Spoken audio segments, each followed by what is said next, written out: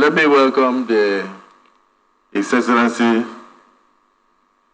distinguished brother and Right Honorable Simon Bako Lalong, former Speaker, former Governor, former this, former that, immediate past Director General of the campaigns of the All Progressives Congress, the largest party in the whole of West Africa, in the whole of Africa, and the ruling party in Nigeria. So we welcome you. We know you, but the public would like to know you more. So if there are things that you feel that the public should know about you, which are not contained in your CV, use the next few minutes to roll them out. Outside that, maybe because you've been a speaker, maybe because you were the DG that brought this government to bear, we may have to do the needful. The floor is yours. 3 times speaker. 3 times speaker. But that does not amount to 1 Senate.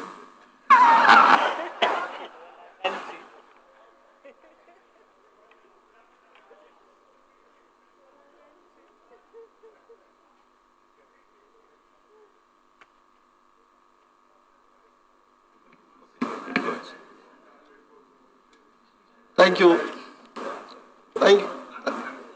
Thank you very much, Mr. President. Your Excellency, Mr. President of the Senate of the Federal Republic of Nigeria, Your Excellency, the Deputy Senate President, very distinguished senators that are here, members of the press, ladies and gentlemen, I will say to God be the glory. I am here, Simon Bako Lalong. I did primary school, I did secondary school, I read law, master's degree in law. I contested for House of Assembly. After the contesting for the Secretary of the Nigerian Bar Association in my state. After House of Assembly, I was elected Speaker 2 times. After the second time, I attempted to be Governor of Plateau State. Again, I was given opportunity 2 times to be Governor of Plateau State. I left as the Governor of Plateau State. But before then, I was appointed as the Director General of the famous campaign that brought in the renewed hope. I thank God, Mr. Senate President recognized that. So today I am before this esteemed Senate. First, while I was Governor, while I was Speaker, I was elected 2 times as the Chairman of the Conference of Speakers of Nigeria. Even when I left, they still elected me as Chairman of former Speakers of Nigeria. I am still up to date, their Chairman. I am very happy that many of my members are before this distinguished Senate. I have seen a few of them as distinguished senators. Mr. Senator Anao is over there. So many of them, association of former speakers, who are now senators, who are now distinguished senators. I moved from there. To be a governor. As a governor, I was elected as the chairman of the Northern Governors Forum. And as the Northern Governors Forum, again presided over many of the governors who are now senators that are here. Again, I saw Senator Tambuwal over there. I saw Senator Yari over there. And many of the senators that are there, whom I interacted with severally. And all of them were chairmen of the Governors Forum. And we worked together, irrespective of our political differences. Even at that, when we were in the National State Assembly, we worked with a lot of them who are in the House of Reps, and today, one-time senators, and they are back again. I've seen Senator Ningi. I've seen a lot of them here. a lot of them. I don't want to mention all because time is not on our side. At the Governors Forum, I'm very happy that Senator Omai is here, although running away again back to join us, to join us outside. Senator Osita and so many of them that will work together in the party. The greatest moment of my life too was when I was given the opportunity as the Director General of the campaign to bring in the renewed hope. During the renewed hope, I worked with the Senate President, now current Senate President. Mr. President, congratulations. I worked with the Deputy Senate President and many of the principal officers that are here. It was not an easy task to bring back a renewed government in Nigeria. But by the grace of God, we brought Asiwaju Bola Ahmed Tinubu and Kashim Shettima. Let me use this opportunity to thank all of you and to thank many of the senators that are here through the campaign that we came back and delivered again a new hope for Nigeria. I will also use the opportunity, lest I forget, to thank our chairman, President Muhammadu Buhari and his dear wife. I must also thank Mr. President and his wife, Senator Remy, during the campaigns. And I thank all of you, especially the SPC senators that were here. Although I saw myself as the least among them, but with their cooperation, and today we have a Senate that everybody has a hope that it will be a renewed Senate of the Federal Republic of Nigeria. In the course of my campaign, I saw the Senate President gave a name. He said he will now be called, yes,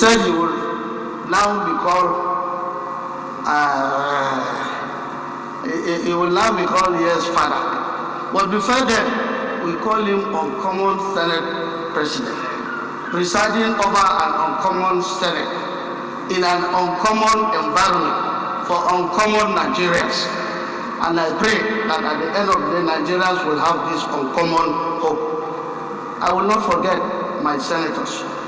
I was privileged, and I must extend this gratitude to all of you for electing one of us from my state. The minority leader is from my state. He's now my leader in the state, Senator Mwatko. And the soldier senator, AVM Napoleon, is also from my state. And then the young one, and they say very active too and strong, Senator Dicket Plank, who are three of my senators. I don't want to name a lot of them, because when you go to Benue, you go to Nasara, they will tell you they came through me. But I thank God that they are here. My own is to come back again and express my gratitude to all of you and to stand here to thank Mr. President for the confidence that he saw in some of us, and he said we must come back and join him again to work as cabinet members of his cabinet. So it's my privilege to come here and extend my gratitude to all of you as I stand and appeal for also an accelerated approval so that I can quickly join Mr. President like others to work for the common good of this country. I thank you very much, Mr. President. Distinguished senators, what you just said was like a State of the Nation address. We are not doing a confirmation today, but it was already given a valedictory acceptance speech. Distinguished Chairman, when you were the Director General of the last campaign, I was actually the Vice Chairman. If I ask you any question, because I can attest to your integrity, I can attest to your capacity. But I want to ask one question.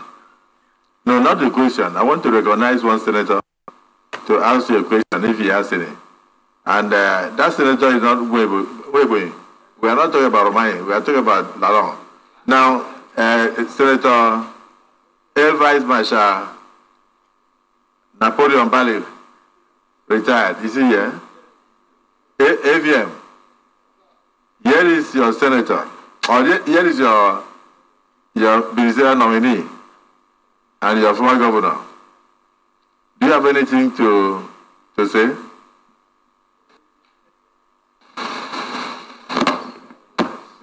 The Senate President, distinguished colleagues, definitely I have something to say. The nominee, who was the former governor of Plateau State, we are from the same senatorial zone.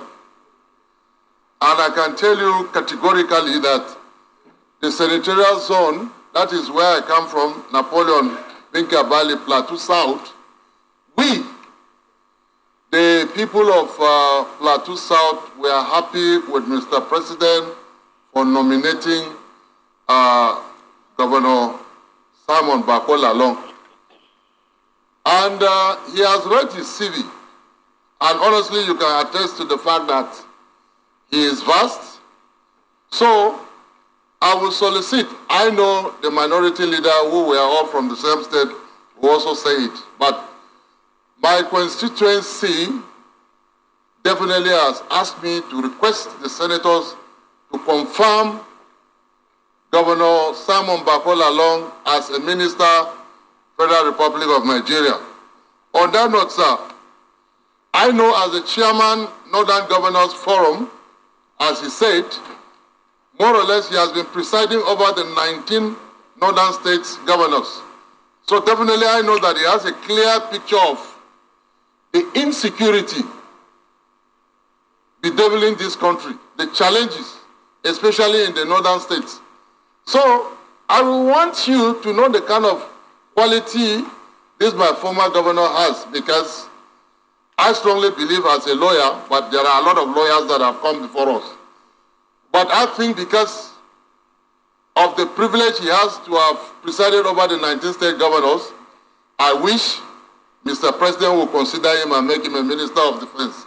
Mr. Nominee, in the event President Bola Tinubu makes you the Minister of Defense, can you please tell me precisely what do you think are the challenges, the security challenges in this country, and what do you have in your cup at the Federal Executive Council, so that we proffer solutions, not just talking, to mitigate the insecurity going on in this country.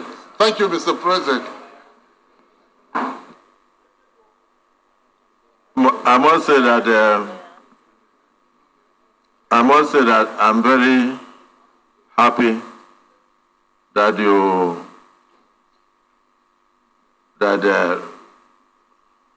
Air Vice Marshal Napoleon Bali retired.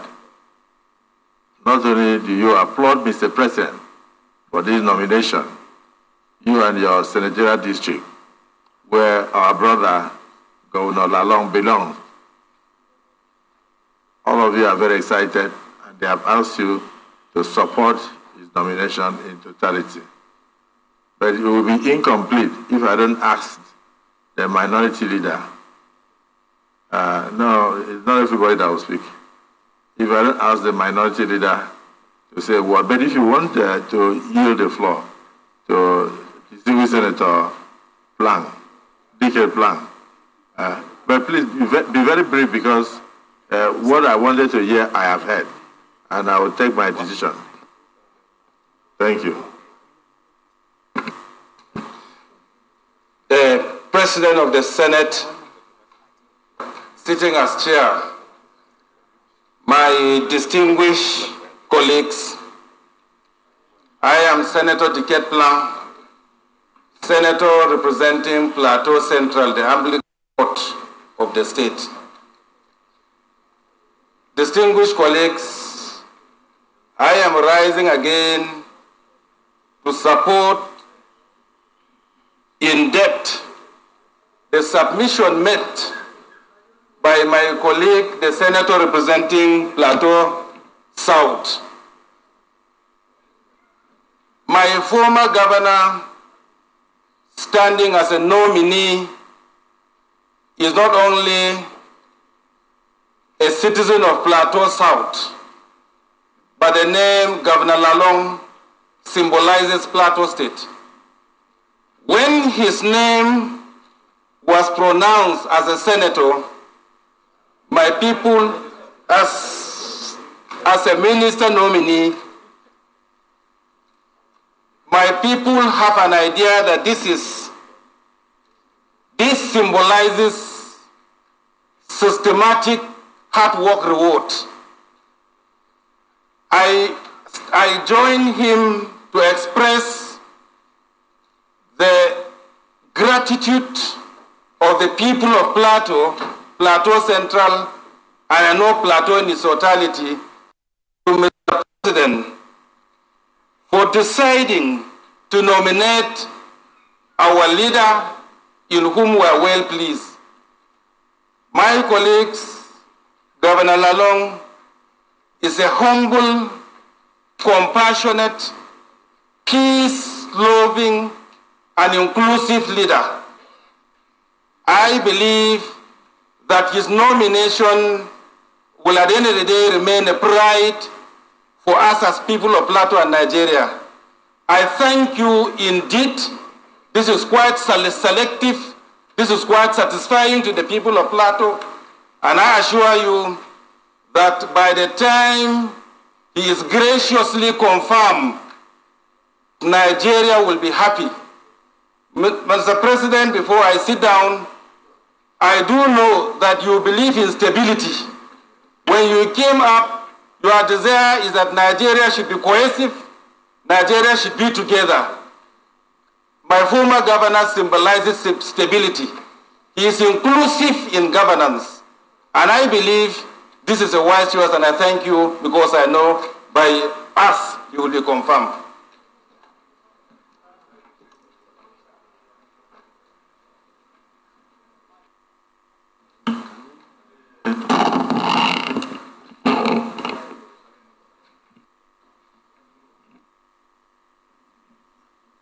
Distinguished colleagues, the minority leader yielded the floor to Senator Plank, and he says he doesn't have anything to add, that all have been said. You want to greet him? Yep. Okay, you can greet him and let him take a bow. Thank you, Mr. President, sitting as chair, distinguished colleagues. Mr. President, I want to align my thoughts with the views of Senator Napoleon Bali and that of Senator Decade Plank.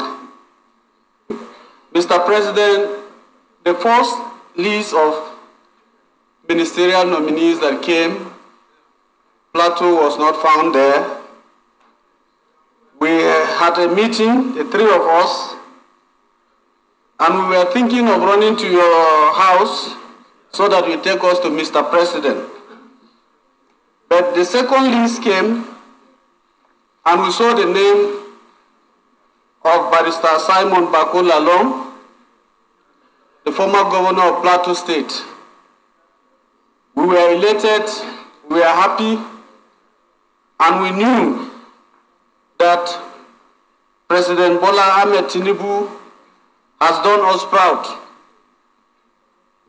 Mr. President, I'm happy that you have worked together with the nominee, and he has worked with quite a number of senators here in his capacity as the former Speaker of Plateau State House of Assembly and also as the Governor of Plateau State, where he was the chairman of the Governors Forum.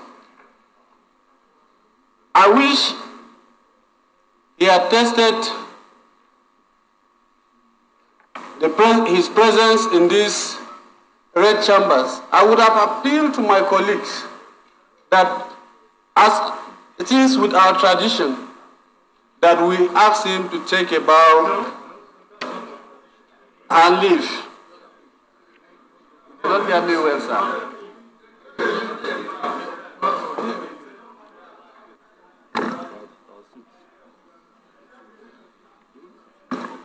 Thank you so much, I'm not done, sir. I therefore wish to thank all my colleagues.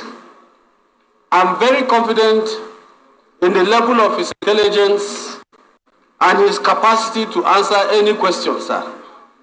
But I know that he has given us his CV. We have seen all that he has done before for this country. And therefore, I wish to recommend to all distinguished senators here that we ask him any question we can ask him and allow him to take a leave of the Senate and leave. Thank you, Mr. President.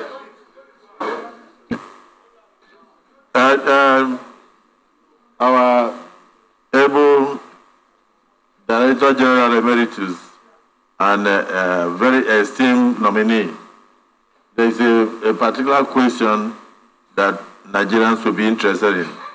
I know that security cannot be discussed in public, but at least you can posit some solutions that are generic in nature. Somebody asked that if you were to be given a portfolio that has something to do with the defense of the citizens, what would you do differently in order to ensure that people can sleep with their eyes closed, both in Benue, in the Plateau, in Borno, and even in the southeast and south-south? Just proceed a generic answer, and thereafter you step forward and take leave of the Senate. Thank you very much, Mr. President. I said earlier that I acted as the Director General of the campaign. In this campaign, we drew up a manifesto. That is the manifesto produced by today His Excellency the President of Nigeria. Very robust on how to handle security in Nigeria. While I was the chairman of the Northern Governors Forum, where we had a lot of these issues, we took a document, we took a summary, because we considered this comprehensively.